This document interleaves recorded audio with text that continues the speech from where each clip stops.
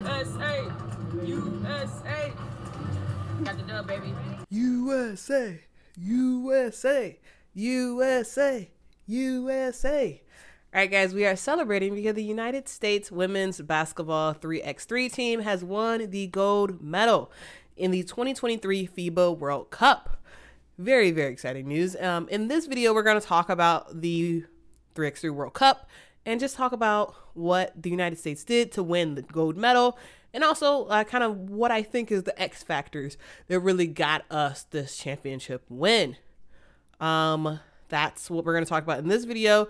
Before we really get into it, please like this video. Please subscribe to this channel if you love more women's basketball coverage. All right, so let's get into it. So this year, the U.S.'s roster was made up of 2 college players and 2 professional players. And for the college players, you have Cameron Brink, who plays at Stanford, and for sure is the best player at Stanford, and is one of the top post players in the entire country when it comes to women's college basketball.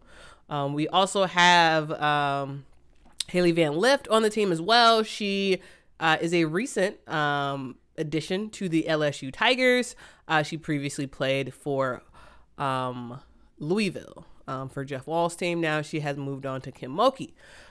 So yeah, 2 really, really awesome players on the college front. And then for the professional players, we had 29-year-old Cierra Burdick, who currently plays for Valencia Basket Club in Spain. She also previously had a stint in the WNBA. I believe her most recent WNBA team was, I think, the Seattle Storm. And then we also have 28-year-old Linnae Harper, who is currently a free agent. She also has had a stint in the WNBA as well. All right, so for those who don't know anything about the World Cup, just know it's a big deal. Like, this is not like, you know, something that is minuscule. This is a big deal. The Women's World Cup 3x3 tournament is second place in terms of it's Olympics, and then it's the World Cup in terms of importance. So countries want to field the best players. And they want to win because it's bragging rights, right? And the U.S.'s victory is what I expected, for sure. But not everybody thought that the U.S. would win. France won the 3x3 World Cup last year, and this year they returned the same players. So from what I was seeing around the internet, people were saying that, hey, the U.S. is probably going to lose to France. France is a great team. And yes, France is a great team. They really are. But the thing that Team USA has that a lot of these other teams in the 3x3 World Cup did not have is dominant young players. So while most teams had players in their 20s, so most players are were probably between 24 and 30 or so when it came to some of the other teams. Players, they didn't really, no one had, college players who are dominant on their teams, besides the U.S. Hailey Van Lith and Cameron Brink really were the X factors in the U.S. winning the gold medal this season. And this is zero disrespect at all to Cierra Burdick and Linnae Harper. Both are phenomenal players and have really created a legacy for themselves in the 3x3 space. But I think when it comes to 3x3, it's extremely fast paced, very, very fast paced. There's no real breaks. You're going, until you hit 21 or until, the clock times out. You're constantly going. And I think 3x3 works better for younger players, right? Hailey Van Lith and Cameron Brink are both 21 years old. And the way 3x3 is done, it's super, super condensed. Players are constantly moving throughout the games, and games are on a condensed timeline. So that means teams are playing twice in a day. Yes, the games are way shorter than a normal 5-on-5 game, but because the intensity is so high, I think 3x3 is gives a little bit of an edge to younger, faster than older wise. All right. So that's why I think that Hailey Van Lith and Cameron Brink really, really, really were the X factors that the United States needed. Because yes, Linnae Harper and Cierra Burdick are like phenomenal players. They're not as quick as Hailey Van Lith and Cameron Brink. And I think that that's the big benefit that the U.S. had over all of these other teams, where they were able to withstand. By the time you got to that final game, these players still had a lot of energy left, where other teams were a little bit tired. So that's my spiel on what I thought was the X factor. Let me know if you agree or disagree. Not everybody agrees with my opinion on youth mattering way more than skill when it comes to 3x3. Not saying that Hailey Van Lith and Cameron Brink don't have skill. They do, absolutely. But I think having just a little bit more speed and having that several year difference in age really was a big factor. So if y'all think I'm totally off and totally wrong on that, let me know. I don't always have to be right, so let me know what y'all think about that in the comments. So back to what actually happened in the tournament. So the U.S. women actually had a rough start. They ended up losing their first game to Canada. This was a big surprise to me because I was like, wait, what? How are you lose? Like what is this? They actually started off the game really well, and then they just kind of fell apart, and then the game was over. But after that, I felt like the U.S. calmed down, and they dominated the rest of the way. So Canada was the only game that they lost, and they won all of their other games, including the final game against France. So the U.S.'s gold medal game against France was an extremely one-sided affair. I actually just rewatched it yesterday, I believe. And it was just like the U.S. were ready to go, and France looked tired. Like France got into really bad foul trouble very early, and it just sort of doomed them because it just seemed like they were tired, and instead of like playing defense or like doing the stuff that they would normally do, they were fouling, and that's again with the age thing. I do think that was a factor. I think they were just exhausted, and the U.S. team was not. So France did get some good looks, but Cameron Brink was for sure a presence. I think she had like 3 blocks in that game against France. She was just a big body and long, and whether or not they were going to the hole or trying to shoot a jump shot, she was there trying to contest that bucket, and it just made it very, very tough for France. So yeah, Cameron Brink did a phenomenal job in that game against France. She didn't really score at all. I think she only had like 1 point at the end of the game.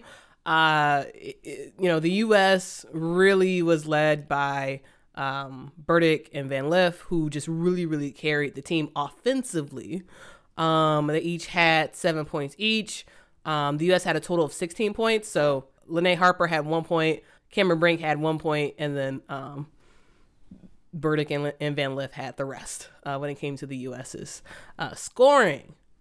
France ended up finishing the game with 12 points, so it was a finish of 16-12. U.S. won.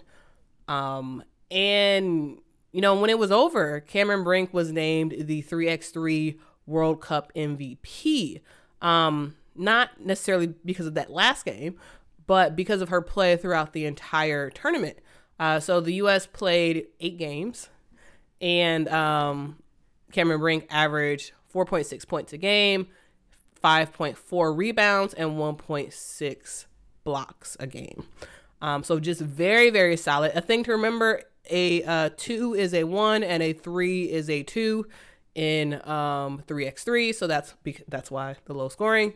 And yeah, Cameron Brink was just awesome. She was just really, really good. And the thing I loved it is that it wasn't one-sided with her. Like, it wasn't like, oh, she's just going to score a lot of points. No, she's playing defense. She was a presence. She was a body that players on the other team had to worry about her blocking their shot, you know, and when she was guarding players, they had to kind of adjust a little bit because she's tall, and not just is she tall, she actually has some speed to her. She's kind of quick, and so that's something that they had to contend with. And so after Cameron Brink won the MVP, here's what she said. She said, "It's just insane. This is my first time doing this, and I'm so thankful that USA Basketball gave me the chance to do this. We couldn't do any better.